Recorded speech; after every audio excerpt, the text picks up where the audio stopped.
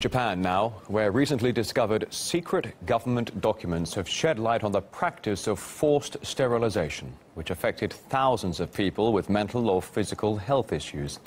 The procedure was carried out under the now scrapped eugenics protection law. It was adopted after the end of World War II and was in force up until 1996. It permitted sterilization to, quote, preserve the purity of the Japanese race. And the newly revealed archive records pertain to nearly 3,000 victims, some of whom are now taking legal action, and we spoke with one of them.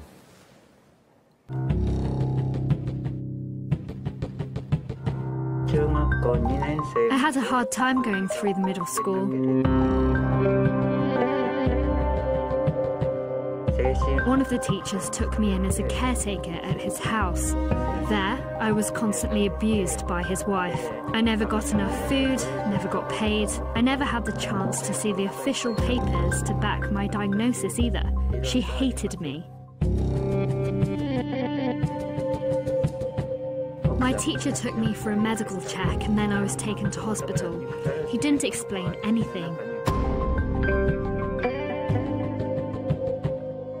When I woke up, I was thirsty, but they told me not to drink water. That's all I remember.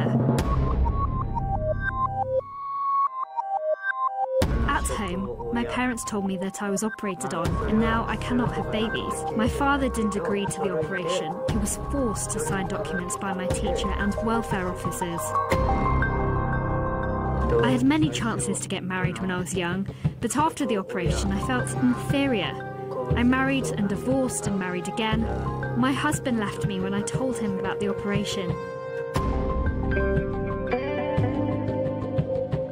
The committee further recommends that the state party adopt specific measures aimed at providing all victims of forced sterilizations with assistance to access legal remedies and provide them with compensation and rehabilitative services.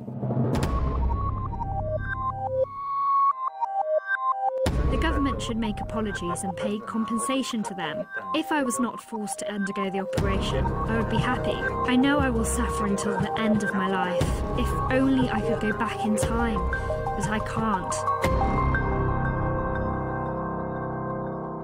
The woman's lawyer told us that the fight is far from over, as he says the Japanese government is turning a blind eye to the problem.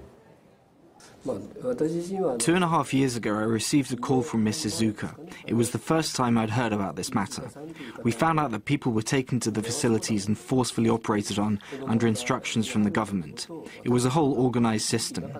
Japan still has a problem with ideas on eugenics and those who claim that disabled people have no right to live. Some psychiatrists have started speaking out about the things that they did back then. Instead of taking their licenses away, I think it would be better to ask them to bring their confessions to light and open up the issue. Now that we're discovering the truth, we need to make those responsible apologize for their actions and make sure the victims get compensation. It's clear now that the main problem here is the Japanese government continuing to ignore the problem and advice from the UN. Japan is not the only country that had at some point resorted to forced sterilization programs inspired by eugenics. Among the notable examples are Germany during Nazi rule and Sweden. And both countries have since offered compensation to the victims.